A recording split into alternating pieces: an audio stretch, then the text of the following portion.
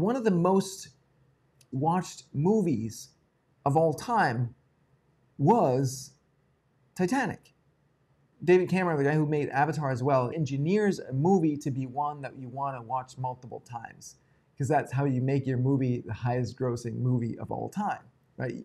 You need to get the same person to watch it multiple times. And Titanic, the movie, is a freaking emotional roller coaster, right? It is. Like, it's like, oh, and the sadness, like, oh, all that stuff. People love it.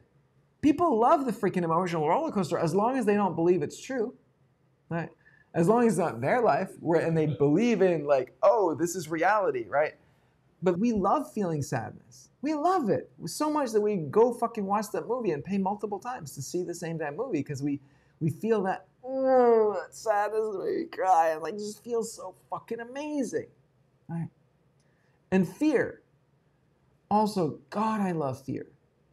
Fear is, oh, it's so good.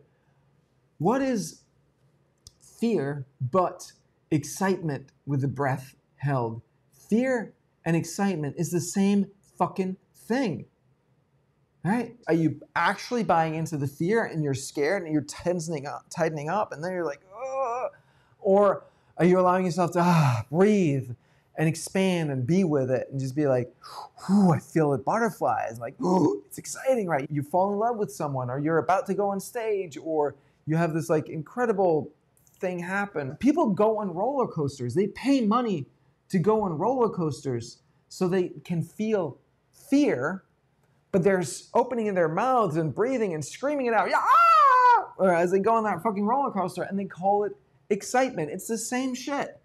Fear is so amazing. Fear is an incredible opportunity to either recognize that there is danger and take care to protect yourself and your loved ones, or recognize that there's no actual danger and now you get to be courageous.